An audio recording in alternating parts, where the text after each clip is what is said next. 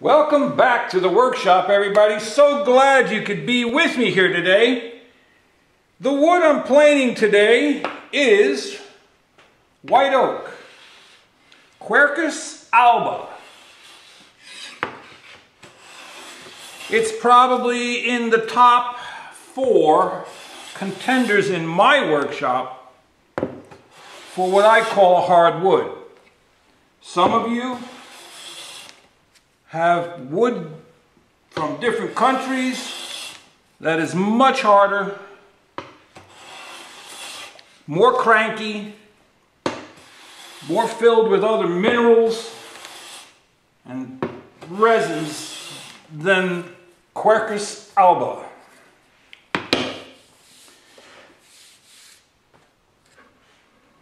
Want to do a wine barrel lesson here. The difference between red oak and white oak is not just the color. Red oak does tend to have a more pinkish, reddish tone that even after you do finishing on it, that red tends to bleed through. Sort of like mahogany. Mahogany will do the same thing. You can bleach them and over time it will come back. But red oak and white oak differ in their cell structure. I planed the end grain here, and as you've heard me speak in the past about quarter sawn wood having the growth rings 90 degrees to the face. So this face will be quarter sawn. This is flat sawn. This is the inside of the tree, this is the outside of the tree. The further to the corner you get, the further towards sapwood we get. Now, what makes white oak so good for barrels, wine barrels, whiskey barrels, is the fact that the medullary rays, or the medullary rays, that radiate out from the center of the tree, you can see them here. They'll go like this, because here's the center of the tree. So you see the rays. Water will be minimal as far as migrating out in this direction. So if this is the outside of the barrel and this is the inside of a barrel stave, the liquid that's in there, water, wine, whiskey, has a real hard time making its way out through white oak. Red oak, it's like a sponge. All right, that's one of the reasons why they don't use red oak. Also, the taste is different. You get more vanilla flavoring from white oak. But that's barrel making 101. You use quarter sawn staves, and you use the liquid on the inside or the outside of the quarter sawn stave, and that way the liquid cannot penetrate past the medullary rays. So, the other reason for today's video is to talk a little bit, and I'm going to try to be really quick with this because it can get real boring. You'll know that in videos past I talked about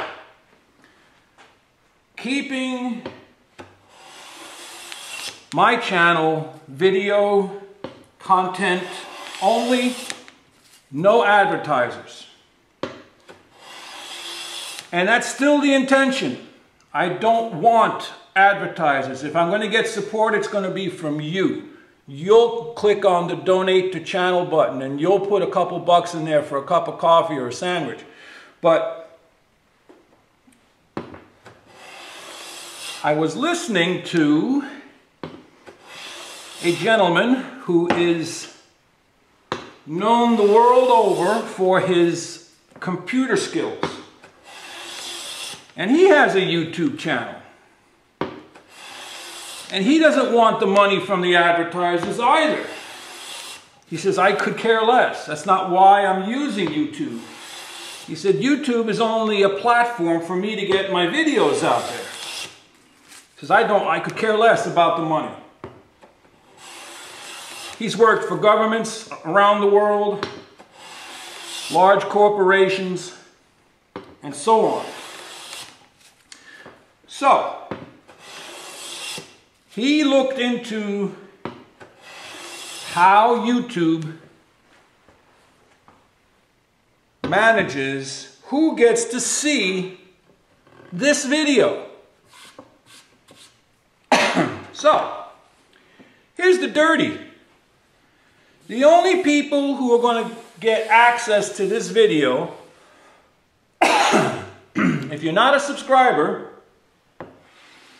would be if you happen to just stumble on it.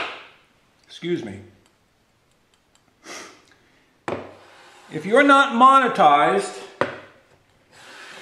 as a content creator, your videos get shoved into a folder in some obscure place on the World Wide Web,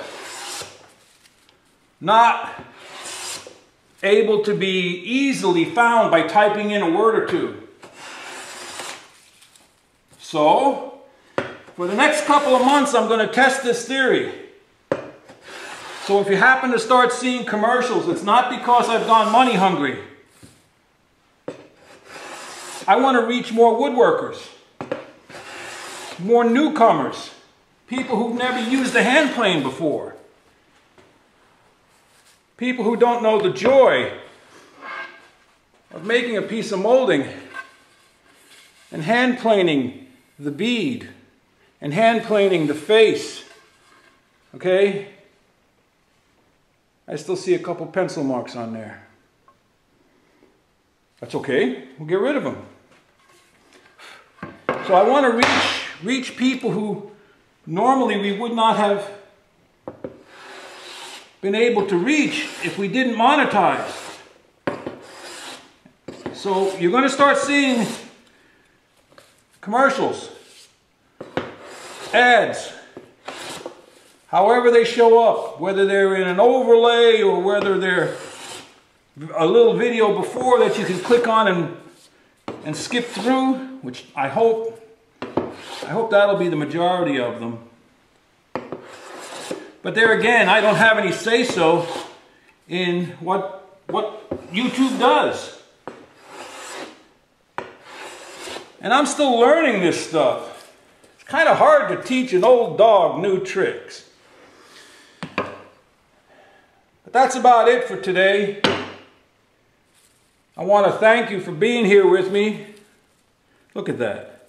It's like planing mostly air, but it's hard to believe that wood that has that much of an open grain can be made into a barrel that'll hold water, hold beer, wine, whiskey. But that's the wood that kept people alive on ships coming from far and wide. All right? All done with vintage hand planes that are over 75 years old, original blades, sharpened, simple sharpening, 1, 2, 3. If you found something useful or entertaining, give it the old thumbs up. Don't forget to subscribe, because that's one way that we know we can get to you and let you know that we've got some new content. But also share it. Go out on whatever social media you use and share any of the videos that I've posted up to date, or this one. And head out to your shop. Go make some shavings. Walter out.